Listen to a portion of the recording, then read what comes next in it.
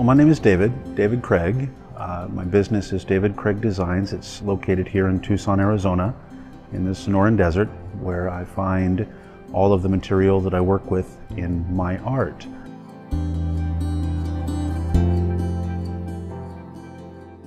I'm a sculptor. I use reclaimed organic material. The beauty of collecting my material is the stories I get to make up around it. Knowing how long and old the saguaro have to live to get as big as they were, to now have this left over. What kind of life did they lead? How did this piece end up way over here where there's no visible cactus, have the rains and the washes and the winds, carried this piece for me to find today.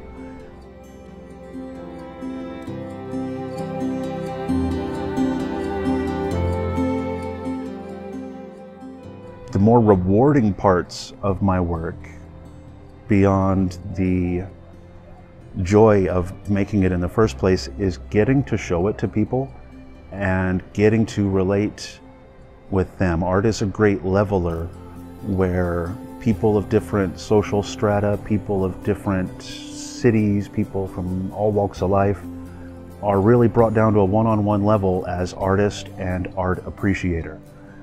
And I've met so many people, and I really enjoy their reactions and their interpretations to what I'm doing. I'm very fortunate that what I'm doing seems to strike a chord with so many people, and I'm blown away and humbled by that. The first time someone offered me money for a piece of my work, I hadn't even thought of selling it yet.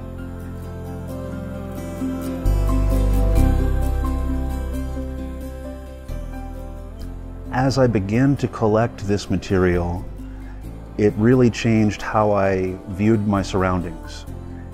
And I really began more of a panning for gold, scavenger hunt, treasure finding kind of venture out into the desert. And the next step to that was realizing that I was communing with nature. Really, for the first time in my life since I'd gone camping as a Boy Scout, really making conscious connection with an idea that there's this bounty that nature is providing. There's this material everywhere that people like myself were just taking for granted.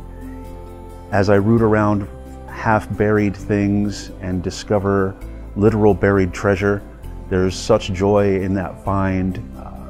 My mind can immediately start spinning up what to do with this, how to use this, how to best memorialize the gifts I'm being given.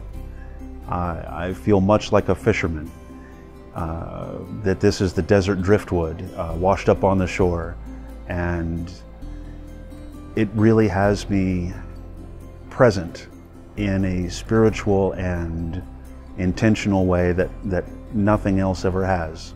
There's the literal attention I have to pay to not being snake bitten or sunstroked, but the rest of my mind can just wander freely around creativity and every aspect of that, not just what this material can become, not just what this material is, not just what it says to me, what can I coax it to tell others?